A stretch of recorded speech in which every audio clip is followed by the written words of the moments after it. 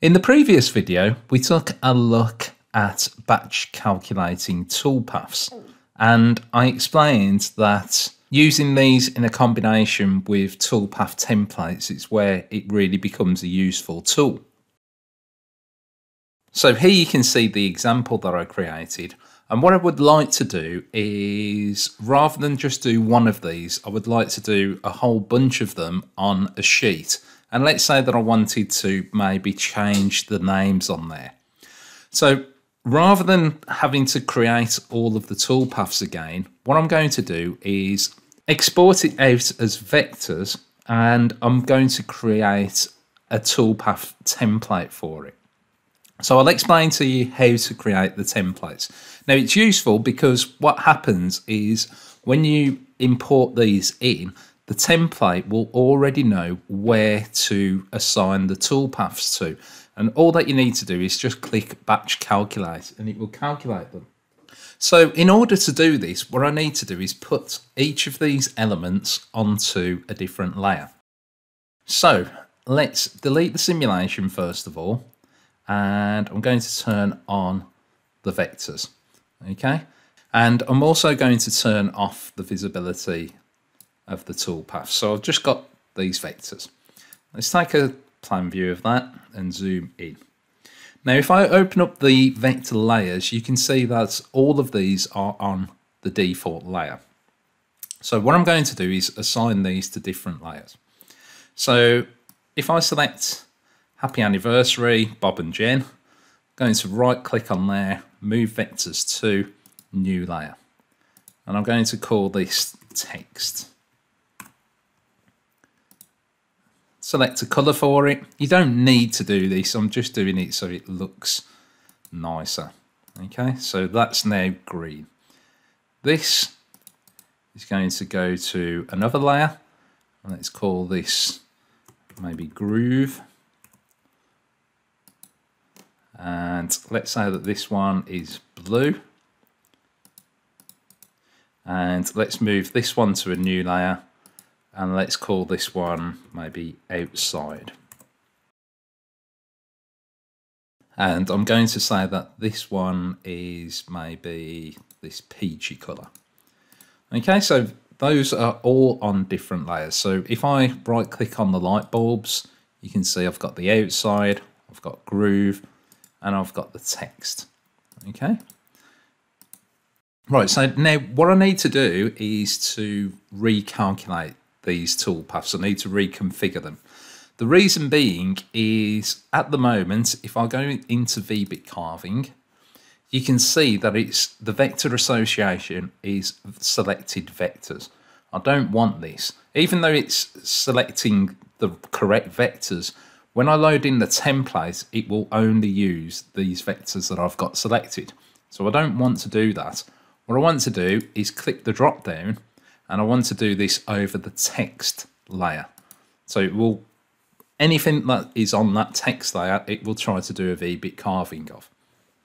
So let's calculate that. Let's do the same with this profile, and going to be on the groove. So I don't need to have that selected. Calculate. And then profile 1. That's going to be the outside, and calculate. Okay, so that's done exactly the same thing. If I want to try it out, simulate all the toolpaths, let's take a look. It's done exactly the same thing as I've done previously. Okay, so let's delete the simulation and let's take a look at it.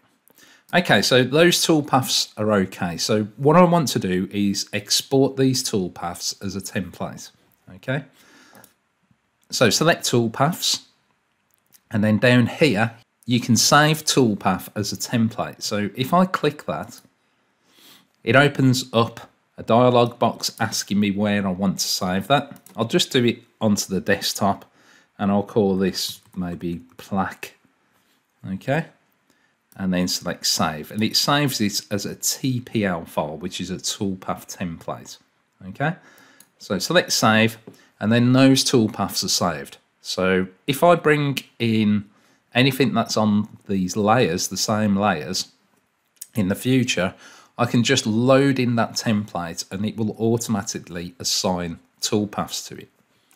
Okay, so what I want to do is export these out, because at the moment, if you take a look at the model size, it's 12 inches by 12 inches.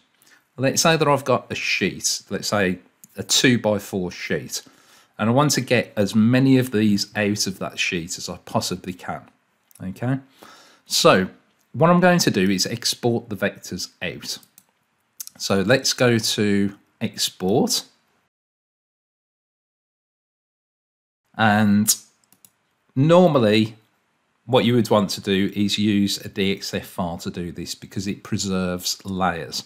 The difference between these two DXF files is that the AC1009 is an old ArtCam format, okay, prior to, I think it was 2015.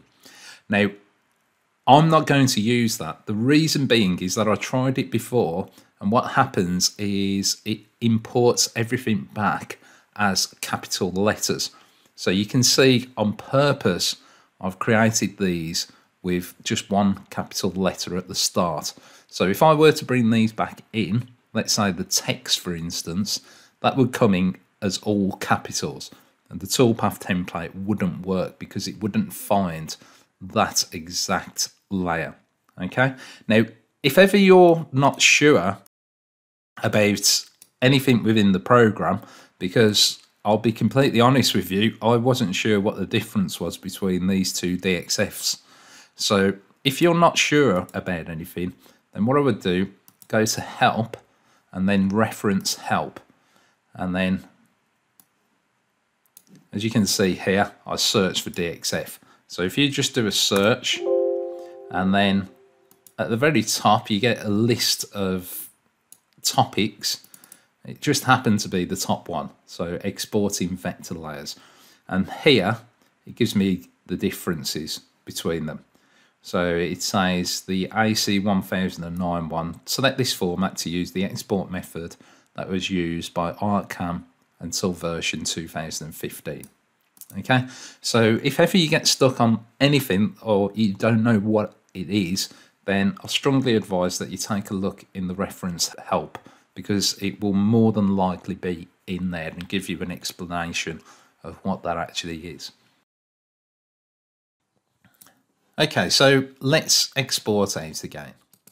So right click, export, and I'm going to choose DXF. Okay, and I'm just going to call this Plaque Vectors, and then let's save.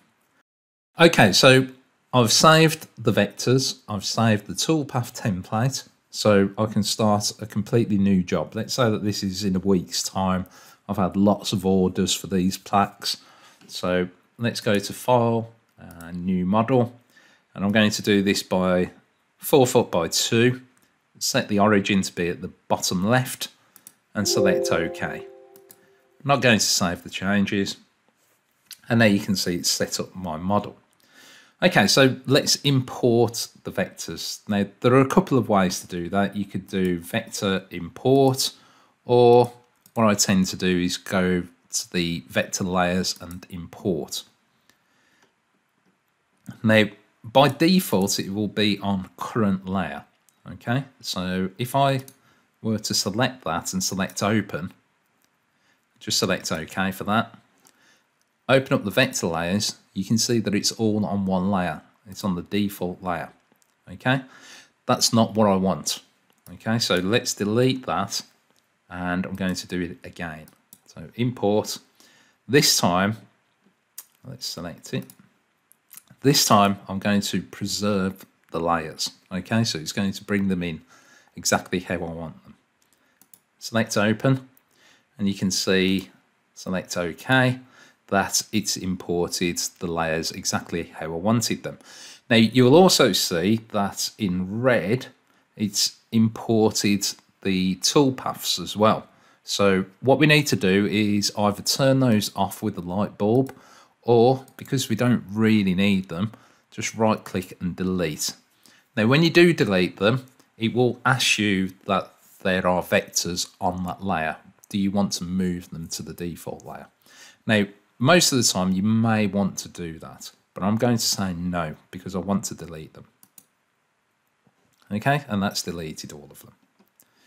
Right, so what I can do now is move this to the bottom left-hand corner.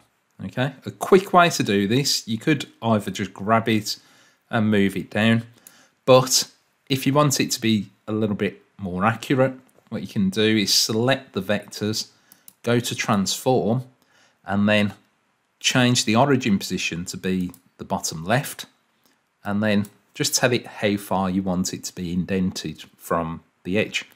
So let's say I want it to be 1/2 inch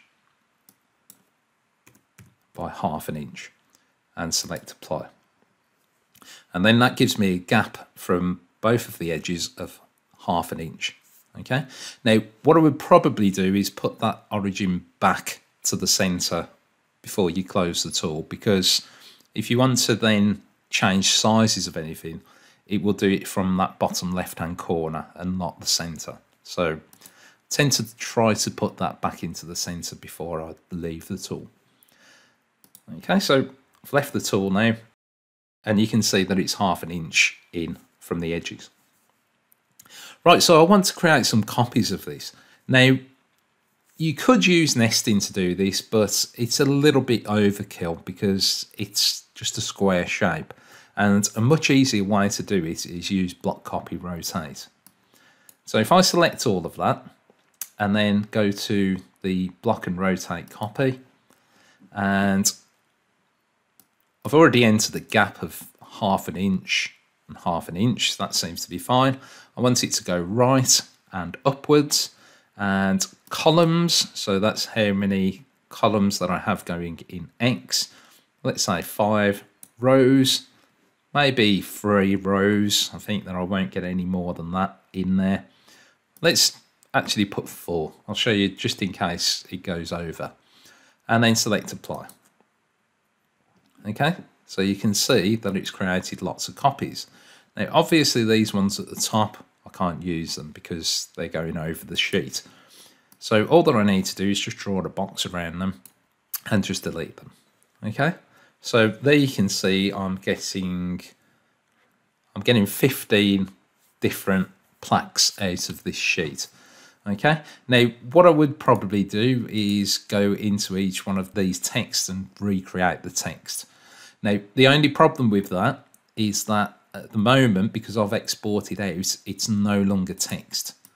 So you can see these are all vectors. So what you would probably need to do is maybe recreate the Bob and Jen as text prior to actually copying it, and then copy it, and then you can edit each one of the text.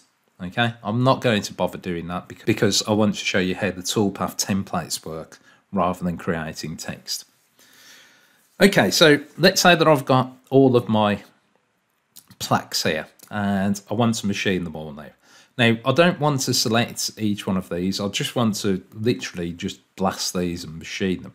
So what I can do is load in that template that I created previously, and it will automatically machine all of these.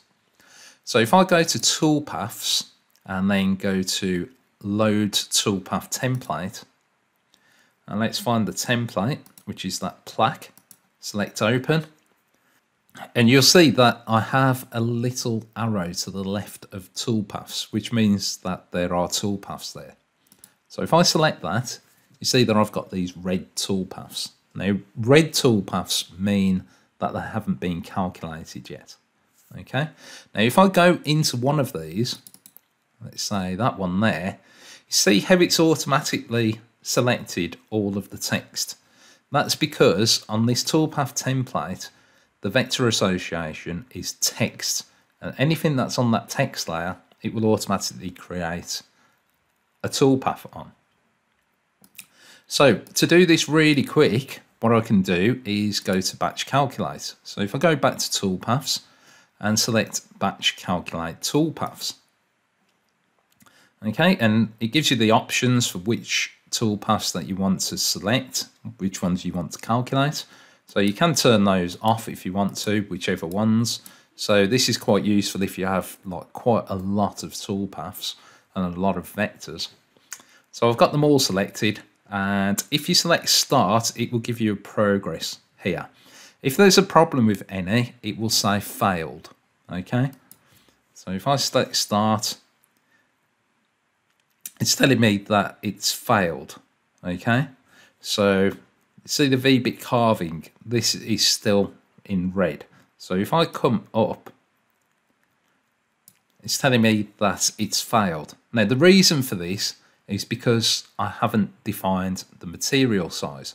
So the V-bit carving is basically warning me it doesn't want to cut through the material. I need to tell it what the material size is, because otherwise I could cut through the material and into the bed. So it's quite a useful warning. So if I close that and then go to Toolpaths, and then down here I have set up material. So if I click that, it's exactly the same dialog that you get if you were in a toolpath. So let's set up the material to be 3/4 of an inch thick. Okay, and then just select OK. And then if I try that again, so go to Batch Calculate Toolpaths, and I can select them all if I want to and just calculate again. And this time it should give me a success. Okay, so if we take a look up here, you can see calculating V-bit carving done. And it should say done on every one. And you can also see that they're all in white now. And I haven't got any red toolpaths.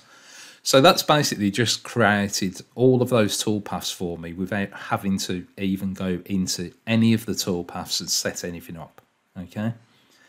So let's close that and let's rotate it around, right click, and I'm going to simulate all of the toolpaths. So select simulate, and you can see that I've got all of my plaques.